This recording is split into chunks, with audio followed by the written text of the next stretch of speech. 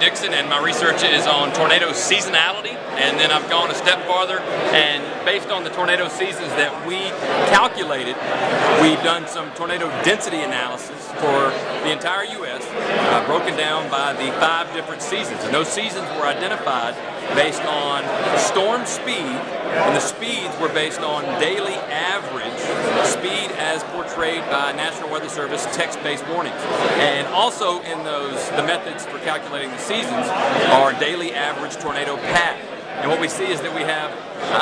the 4 seasons we would expect: winter, spring, summer, and fall, and then a very down season that we're calling pre-fall. I guess the big take-home message here is that storm speed changes dramatically from the fall and winter seasons to the spring and summer, and that lots of high tornado activity areas in the southeast have one long season beginning around October and stretching through the month of May.